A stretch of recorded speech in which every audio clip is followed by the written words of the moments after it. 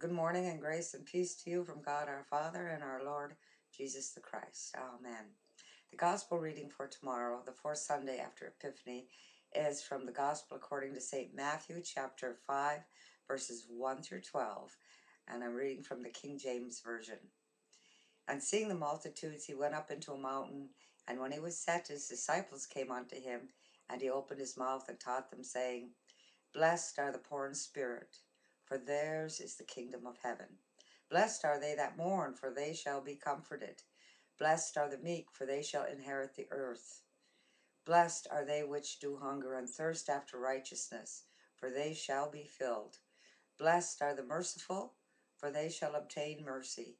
Blessed are the pure in heart, for they shall see God.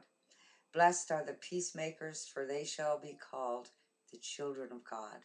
Blessed are they which are persecuted for righteousness' sake, for theirs is the kingdom of heaven. Blessed are ye when men shall revile you and persecute you, and shall say all manner of evil against you falsely, for my sake. Rejoice, and be exceedingly glad, for great is your reward in heaven. For so persecuted they the prophets which were before you. The Gospel of the Lord. The blessings of God, the Beatitudes. When we're down and out, when things get rough, where else can we turn except to God? We must trust Him and His blessings in order to know the comfort and peace that only He can give. Our hope is in the Lord and His promises.